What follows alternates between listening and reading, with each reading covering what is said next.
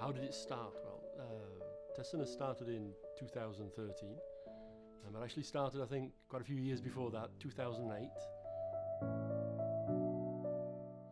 And I met for the first time with a guy called Marcel Veselka.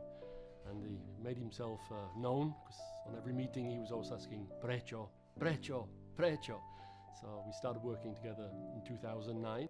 So I went to Marcel and I started talking about my frustrations, and over a few dinners and a few coffees we started to form an idea of setting up a company and maybe trying to change the world of testing in some way. We weren't saying, hey, we've got a new brilliant idea, let's everybody in the world have this new idea. What we're saying is that there's a lot of good ideas out there, let's start using them, yeah? And let's try and make this testing thing work better.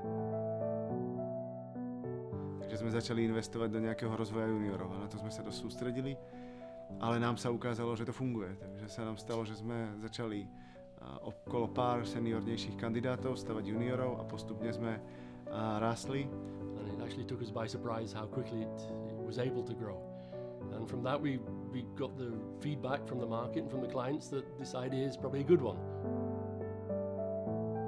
Testing is not about computers. It's one of the things I say quite a lot. Testing is about people, because IT is actually, okay, we develop software on computers, but it's actually people work.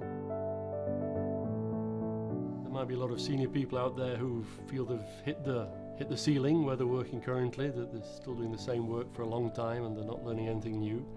And if they'd like to learn something new, I think we have the right environment here where we can challenge people. Já myslím, že Tesena buduje špeciálne prostredie a platformu, jak celý testing posunúť ďalej. Takže keď to niekto myslí s testingom vážne, tak si myslím, že je Tesena výborné prostredie, kde môže pomôcť nám tento nápad ďalej rozvíjať, ale sám na tom nápade rásť.